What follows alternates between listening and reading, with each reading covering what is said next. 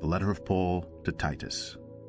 Paul, a servant of God and an apostle of Jesus Christ, for the sake of the faith of God's elect and their knowledge of the truth, which accords with godliness, in hope of eternal life, which God, who never lies, promised before the ages began, and at the proper time manifested in his word through the preaching with which I have been entrusted by the command of God our Savior.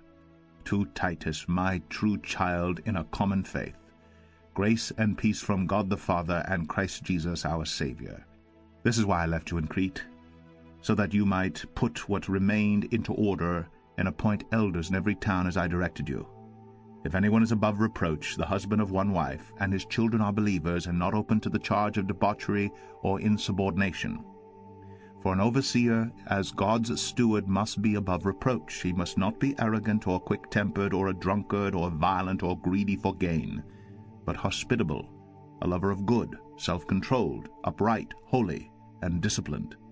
He must hold firm to the trustworthy word as taught, so that he may be able to give instruction in sound doctrine, and also to rebuke those who contradict it. For there are many who are insubordinate, empty talkers, and deceivers, especially those of the circumcision party. They must be silenced, since they are upsetting whole families by teaching for shameful gain what they ought not to teach.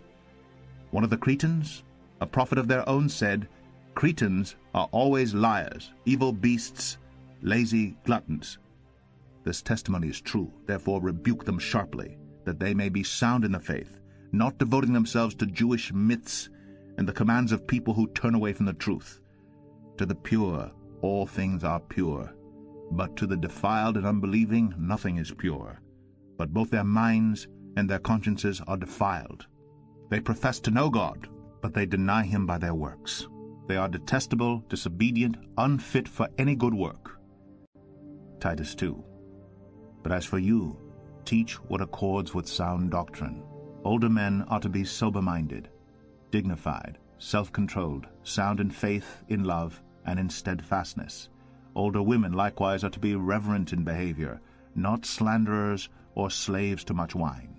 They are to teach what is good, and so train the young women to love their husbands and children, to be self-controlled, pure, working at home, kind, and submissive to their own husbands, that the word of God may not be reviled.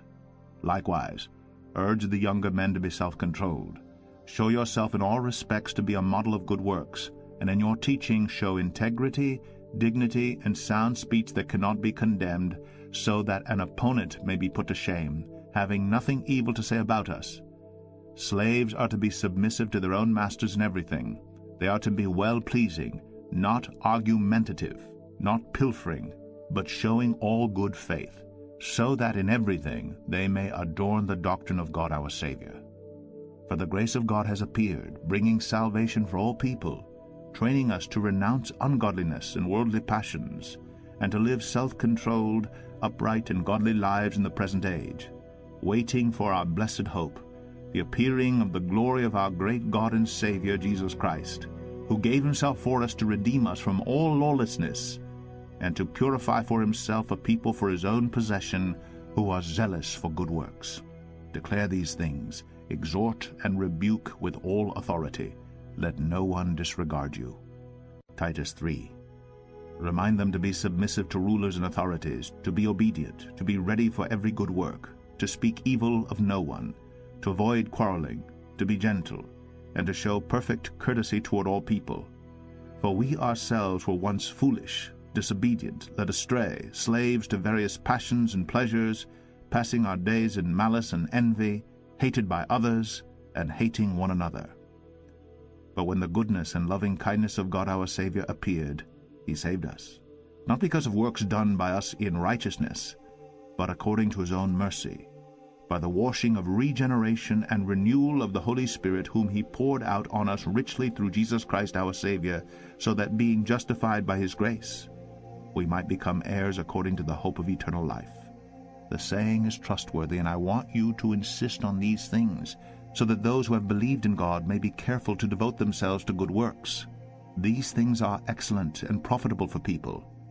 But avoid foolish controversies, genealogies, dissensions, and quarrels about the law, for they are unprofitable and worthless.